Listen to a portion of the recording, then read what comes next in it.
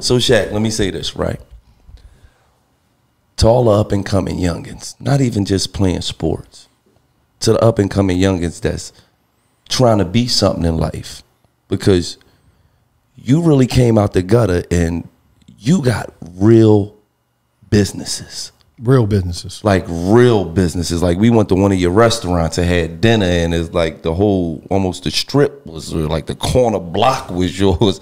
And like, what advice could you give a youth? Whether it's a female that's trying to start a clothing line, a young boy that's trying to go to the league or the NFL, or, you know, whatever you could give them as far as business-wise that they could use in their journey coming up in life. One, you have to educate yourself. Now, when I say education, it ain't always about go to school. Right.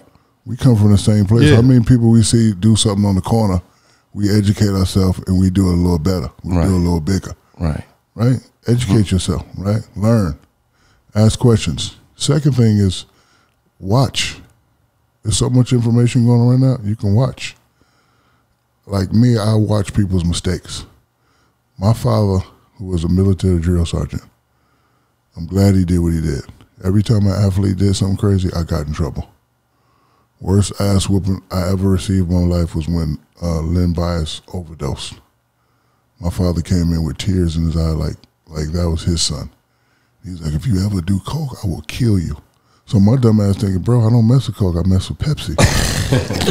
Yeah, because you know what I'm saying? 'Cause I didn't know what he was talking about. I mess with Pepsi. But like when he was grabbing me and, you know, after he touched me up, we went and we watched it. He was like, look at this. Gone. Yeah. Brother could have been the #1 pick. He could have. So he was like, if you ever do something like that, I'm going to kill you. So it's not that I'm smarter than everybody. I just watch. Right. I ask questions. And you listen. And I listen. So that's the key. So I got my first business before I got my master's in business administration. Right. I did that. I went to the bookstore and bought a book, The Dummy's Guide of Starting Your Own Business. And anytime I didn't understand, I'd ask somebody, my man, what's a subchapter S corporation? Man, you get that, man, all this studio stuff and the phone stuff, you can write that off, you get money back. So I'm learning the game. Right. So we just need to keep continuing giving them the answers to the tests. Hopefully they listen, but it really is easy. Because, look, I ain't the smartest cat in the world. I just sit back and watch. Okay, that's how you do it. Okay, Jordan got his own brand. How am I going to get my brand? Right. Okay, Jordan did a JV with Nike, joint ventureship. All right, Nike, I probably can't do nothing with Nike. There's Adidas, there's a Reebok. Hello, Mr. Reebok. My name is Mr. Shaq. I'd like to have a shoe. Sure. By the way, Jordan has Jumpman. I already got Dunkman. I already got it. You know, labeling all that stuff. Let's do something. We do it. Bam.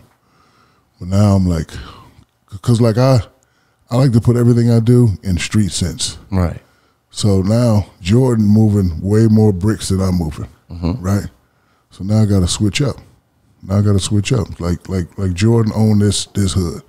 So I said, you know what? It's a lot of kids that can't afford these shoes. I ain't gonna do nothing with Reebok no more. I'm gonna do something on my own. Right. I'm gonna go to places like Walmart and Target, give them a shoe 30, 40, and now that's my lane. Right. I'm the Pablo Escobar of that. Yeah. Jordan got this. Right. I got cool, this. But I got that. So, you know, people try to give me a lot of flack, but it's something that needed to be done.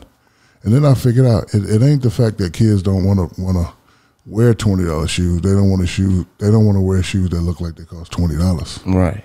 So I got some, you know, pretty cool, you know, some pretty hot designers. And ever since I made that decision, I've sold over 250 million pair. Damn. And like, I make a lot of people happy because I couldn't afford Jordans. Right. I tried to cut grass and wash cars. I never had Jordans growing up. And by the time I raised up the money, they only came with size 13, so I couldn't wear them. But to answer your question, all they got to do is just educate themselves. And again, education ain't always about going to school. Because me and you, we know a lot of cats that ain't never went to school and they balling. Absolutely. Balling. And it's also about understanding your weaknesses. That's it. And knowing where know your strengths and align with your weaknesses. Put them around you. Like, how important is the accountants? But listen, you still have to educate yourself. Because if you're not educated, the accountant can take anything. They can beat you. Take anything. I'm educated enough to go look at the books. Okay. And my father instilled that in me because 70% of athletes, when they're done playing, have nothing. Damn. And I didn't want to be that. So I'm like, hey, man, what's happening? No. What is this? It's like, and like, I really had to learn business when I went platinum. My check was weak. I'm like, all these dudes go. And you platinum. sold hard copies then. Yeah. This was hard copies. Yes, absolutely. This wasn't no streams added in and the bootleg stuff. But then I'm like, this check, this ain't what I thought it was gonna be. Right. So now when I open them books, they charge me for studio time. Whoa. Studio in my house. Right. Give me that back. Right. They charging me for catering. No. My chef cooked the meals for Biggie and Jay-Z and I. So if I wasn't educated enough to look at that, I wouldn't be able to have my people call it. Man, they got me out of so much. But like after I opened up the books and looked at it, you got it back. I'm like, no. Yeah. This is my studio. Right. I'm paying the engineering. Right. Oh, we mixed it. No. My boy mixed it. I already paid him separately. So, so you just have to, educate yourself. And you got to be up on your game all the way around the board. And you have to turn that sensitivity button off. So, like, what you mean by that?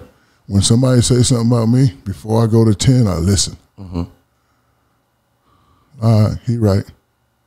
Shaq shouldn't have did it. I listen first, like, before I go to 10. If there's any validity into it, I say, okay, and I won't respond. But if you just clout chasing or trying to do what you do, bumping at the gums, then I got to respond. Absolutely. How you get that mindset, Shaq? What made you start thinking, like, let me? Because I'm not right all the time.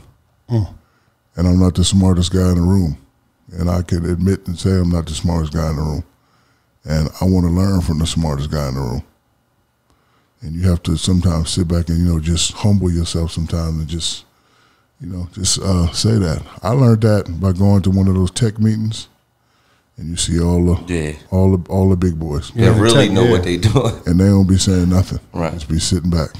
Like, why are you not talking? And then all of a sudden you just hear, I'll put in 50 million. I'll put in 200 million. Right. I'm like, okay, that's how they do it. So instead of coming there loud, I just sit back and just watch. I'm like, oh, okay, okay. And then you just write it down. I learned that from Magic. When I first got to LA, Magic was like, oh man, it's cool being a man, but at some point you want to start owning stuff. I didn't know what he was talking about. Yeah. But then after I got that book, my favorite word in the book is joint ventureship. Joint ventureship. Like, for example, if I'm going to do a podcast, I'm going to get this crew right here.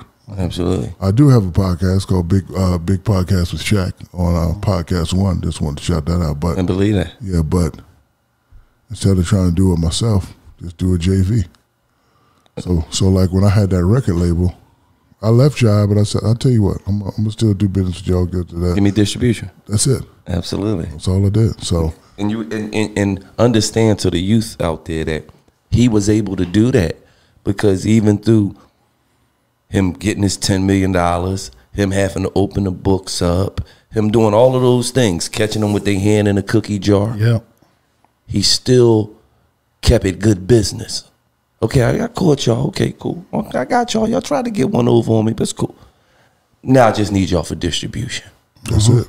He ain't go off. He ain't ran on them all crazy, put their business out there. And at the time, they just kept it moving, handled business, took the sensitivity out of the business. Understand what he's saying. He took the sensitive out of it, all the emotion out of it, and then came back and got distribution.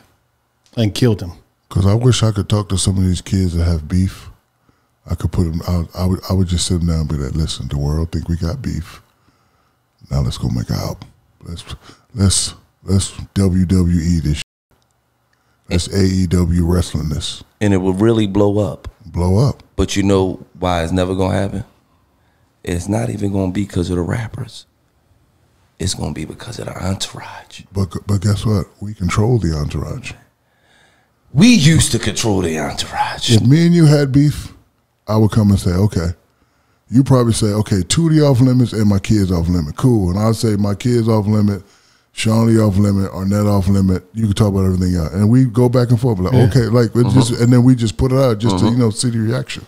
And the reaction would be crazy. And then we do a show, right? We do a show, right? You, your boys, me and my boys, we come to meet them. We push each other and that motherfucker beat a drop. And we just go, and, you know what I'm saying? Like, you know what I'm saying? Absolutely. Because you got to get to the money. That's the bottom line. Bottom line. Let's get to the money. That's the bottom line. And if anything gonna stop the money, we don't need to be having it. It hurts me when young brothers, I don't see them here no more. Like young brother got that just hurts me. Like, I wish I could say something, but street rule number one, you mind your business. Right. But like when I'm on these sites and I be seeing brothers getting popped, that hurts me because you could be the next. Absolutely.